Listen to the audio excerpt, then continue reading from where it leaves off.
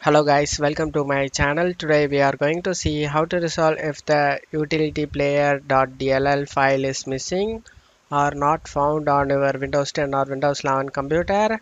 The code execution cannot proceed because unityplayer.dll was not found. Reinstalling the program may fix this problem. Let's fix it guys. First thing I recommend doing would be actually just to uninstall the application and then reinstall it back. To do this, you just need to right click on the start icon and select installed apps.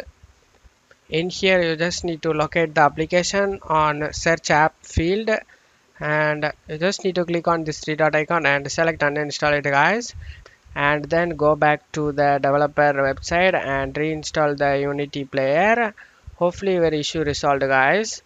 If you're still having issue, then you just need to go to search menu and type cmd, click run as administrator, and you just need to select yes. Now in the command prompt window, you just need to check my video description for this command used in my video, copy it, tap the bar, right click, eject and paste it in, press enter. This is file checking utility scan guys. This will help you to fix corrupted files in your computer.